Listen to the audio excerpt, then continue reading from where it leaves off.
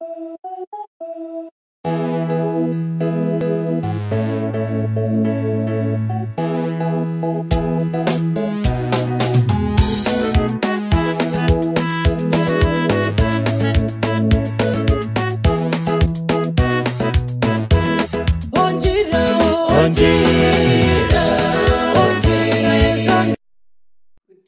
everybody.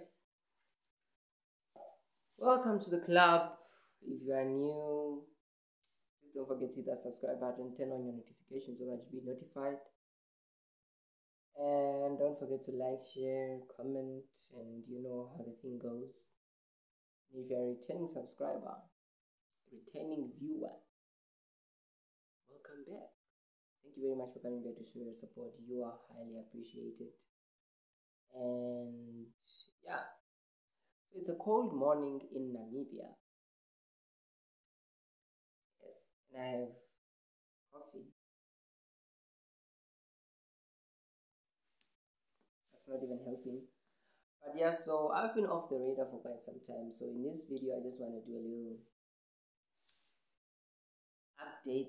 update and tell you guys what I've been, how I've been, and just to give you a little bit, a few tips to life, Yeah. So the past few weeks that I've been off, a week and a few days,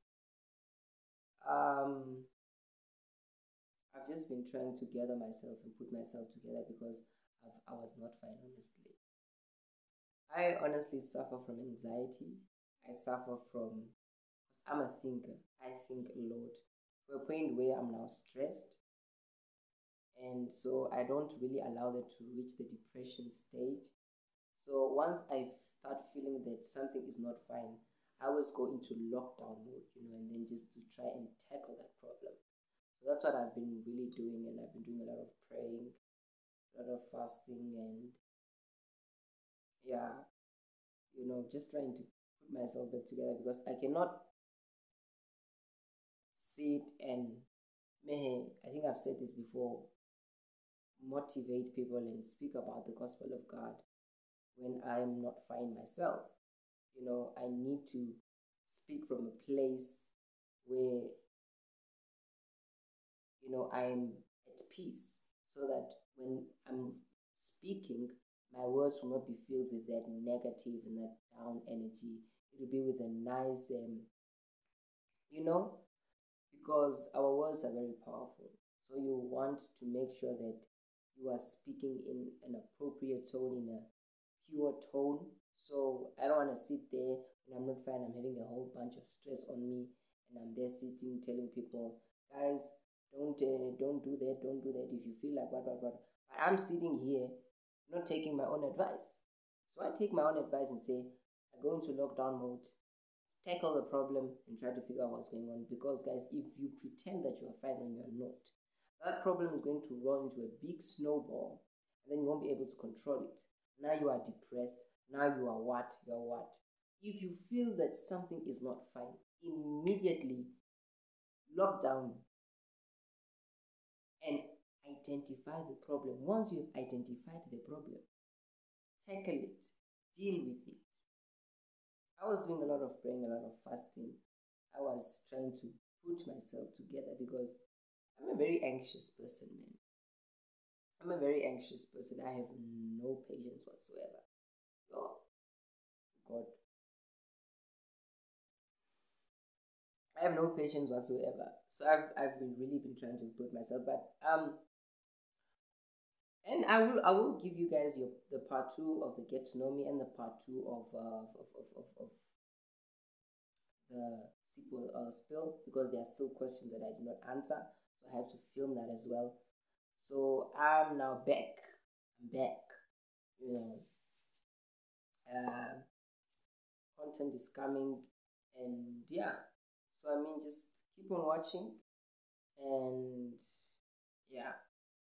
Another thing I've realized is that in the past week is that I am the cause of my delay. And I can tell I'm late. I'm supposed to be at places that I'm not, like but the lifestyle that I chose to live caused that delay. Because I gave my life to God. But the thing is, I was not all in. You understand? It's like you come into the pool of Christianity, but my mind was somewhere else. I allowed Lucifer to kind of sit at the control panel of my mind and allow me to think, he's just controlling what I think and how I feel. And guys, if your mind is not in the right space, I mean, that's where everything happens and stuff. So you want your mind to be at the right. So before you choose your path and before you even give your life to God, make sure your mind and your heart are at the same pace. They're running at the same level. One should not be ahead of the other. They should be together. And then you take these two and you give them to God and say, I give them to you.